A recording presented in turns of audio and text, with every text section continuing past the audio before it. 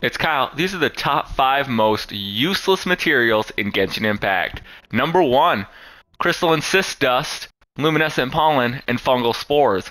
0 characters and 0 weapons currently use these in the games, and it looks like they won't be used for a little bit.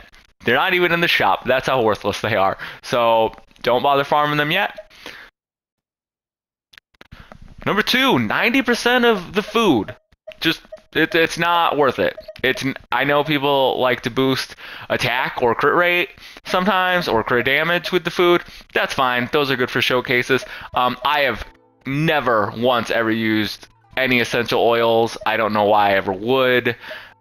Doesn't really seem ever needed. So these are all worthless. I regret even making them. I just wanted to have them.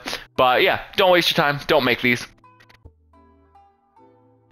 Magical crystal chunks. What a waste of time these are. I have 9,000 plus of them, and I wish I could get rid of all of them without destroying them or finding a use for them, because they require resin to use. No one in the right mind is going to use resin to craft mystic enhancement ores with them. MiHoYo, Hoyoverse, whatever your name is, fix it. Change these. Do something with them, because they're worthless right now. I have too many of them.